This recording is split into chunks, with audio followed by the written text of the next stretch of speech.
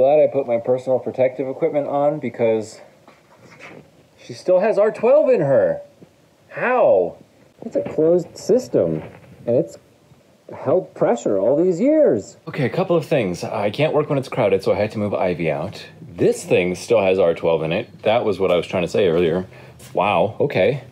It's a bigger molecule, so maybe I shouldn't be too surprised, but it's been, 13, 17 years. So the other thing is, I lost Ivy down the driveway, and you can see my non-ABS skid marks in the rocks as I desperately tried to get her to not roll away from me as it hopped over the wood. It was silly on my part the way it all happened. But with a little bit of swearing and my water breathing technique, I was able to stop the car from going anywhere dangerous. It just sort of rolled halfway up that driveway, and then I did the thing where I collected myself, turned the wheels, pushed it back up here, pushed it back that way, got a little bit further up that driveway, seesawed it all the way up to approximately not very far on my driveway, and then proceeded to take no chances and ratchet strap it every time. I would just sort of bounce it and then kick the wood and bounce it and kick the wood and bounce it and kick the wood.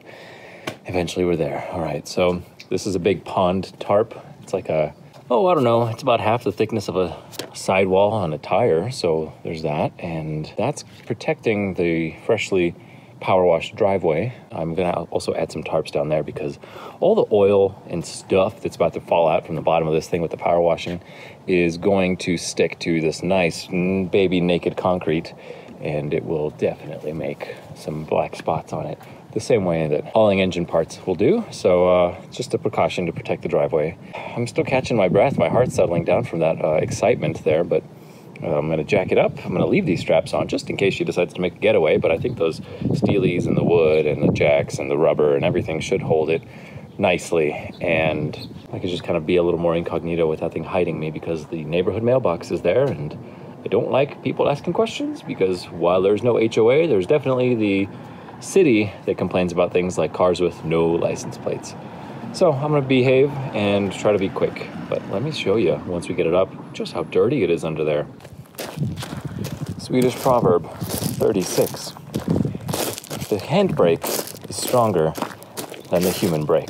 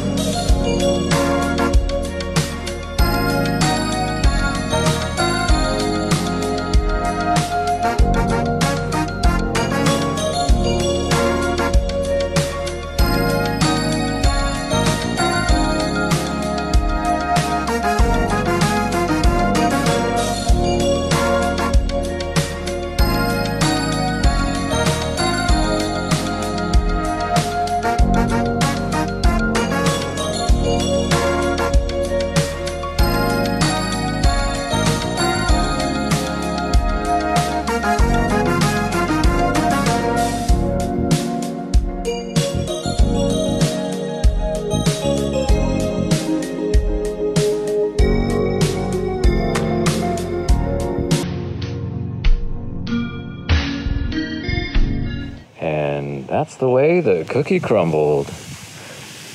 I got so close to finishing too. This is actually a lot of fun. I just worry about the noise. You know, this is the kind of town where I got woken up because somebody was knocking on their door at night.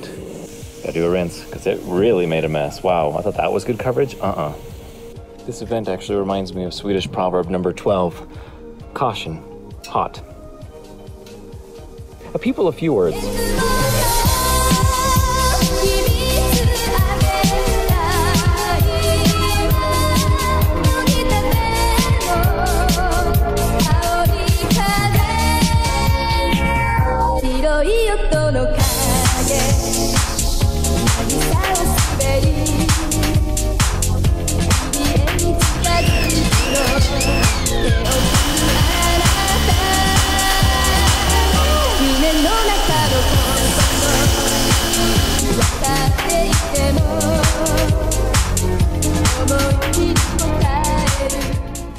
thing happened that I guess shouldn't be too surprised because it does occur frequently, and that's the sunset. So now the car's gonna dry off. I'll roll it back into the garage. The war against dirt is slowly but surely being won, one battle at a time. I'll see you in the morning when I can show you just how it looks underneath. The short answer is not great, but better. Remember this guy?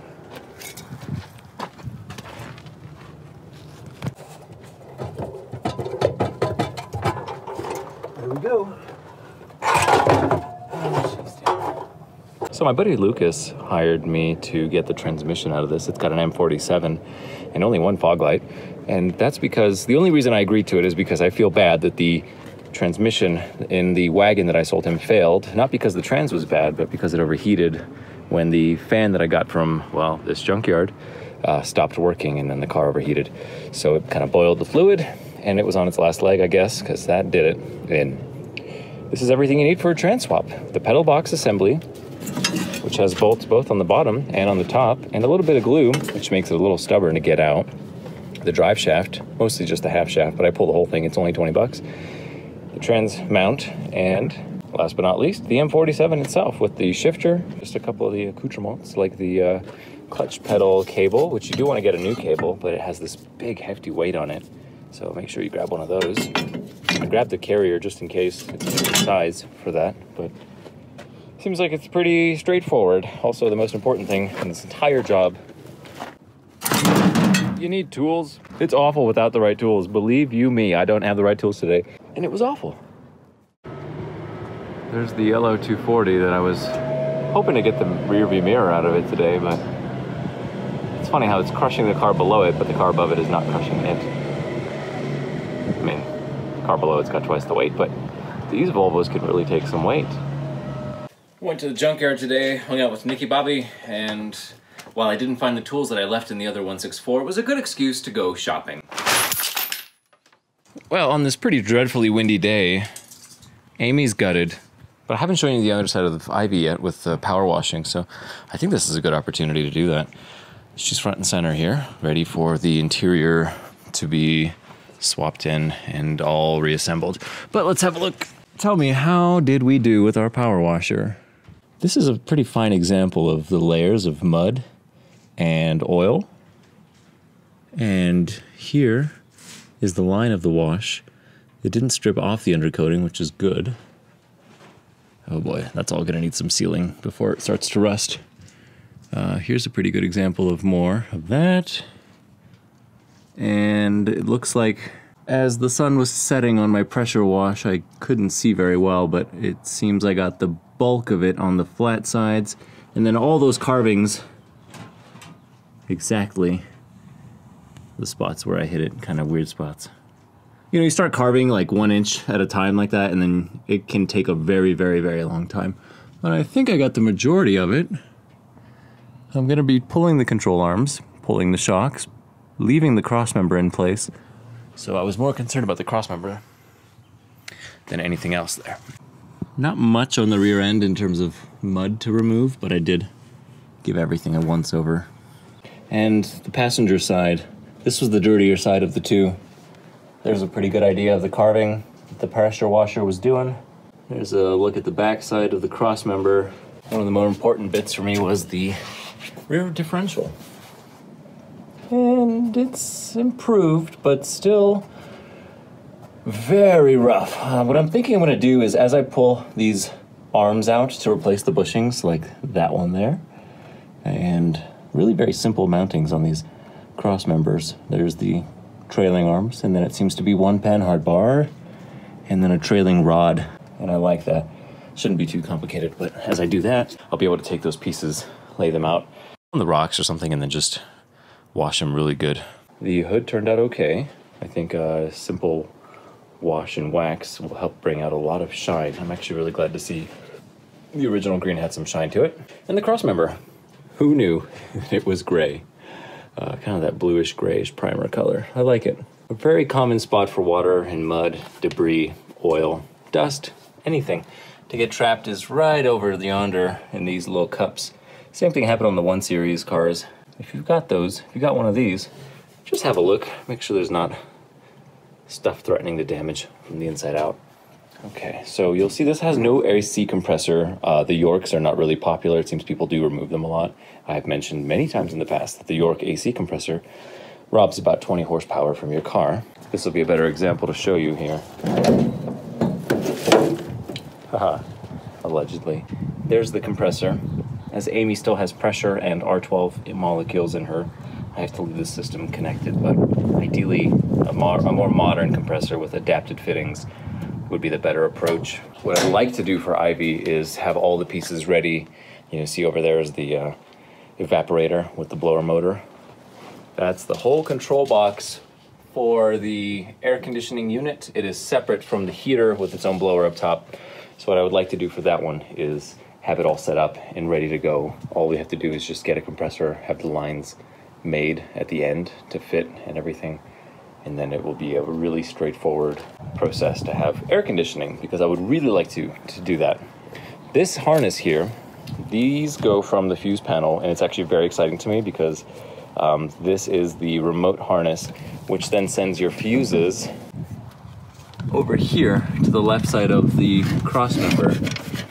And the reason, there's still 2 wires that I need to find out where they go, but that fuse block is actually it's a pretty desirable thing for me. And what it does actually is it allows you not only just to have your air conditioning unit here, but it allows you to have this storage box in the middle, because essentially behind the box would be your fuse panel, and that would be too much to remove every time you want to get access to your fuses. The 72 only year, I think, is the one that used this cubby, and I quite like this.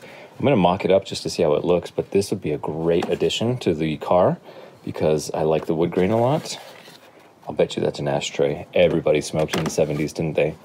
And then I'll be putting in hopefully a tachometer. This was originally a clock. This would be, I think, like the hazard switch, or there were several options for how this was all set up. I think an overdrive switch could work here. That could be an indicator light. Could also be a brake light or a seatbelt light. I think the seatbelt buzzer. I don't know what these two are. One of them is green. What does green usually mean? It's like red and green, and I'll figure that all out. You guys will chime in the comments, I'm sure, but it's going to be a pretty good day today, like it was yesterday. I had such a great time yesterday. I hope that putting it back together is not going to be too much of a hassle, but honestly, I love the simplicity of the 140 cars. It's a little more put together than the 122s, and by that I mean they've started putting distinct connectors in here, but in terms of how everything is routed and connected, it's still very much 122 technology. So this is really great, and it's not as plastic or complicated inside like a 240 is. I pulled a pedal box assembly when I was getting the transmission 5-speed swap for Lucas's 93 245. My former white wagon, and that had so much plastic behind the dash above the pedal box for the HVAC system, and I was just ripping it out because it's a junkyard car and nobody's going after the plastics because you don't usually need those on the 240s, but it was just so much in there. This is very simple. It's just 2 hoses from this side of the unit, 2 on the other side, and then the entire plastic lower half, which is the AC unit. It's not all hidden away. There's no vacuum valves. Everything's manual. 3 cables running the whole thing. And now I'm just rambling, but this is my appreciation post for Volvo. And if y'all are still with me on it, give it a thumbs up, because it's just, I love the simplicity of these cars. They rule.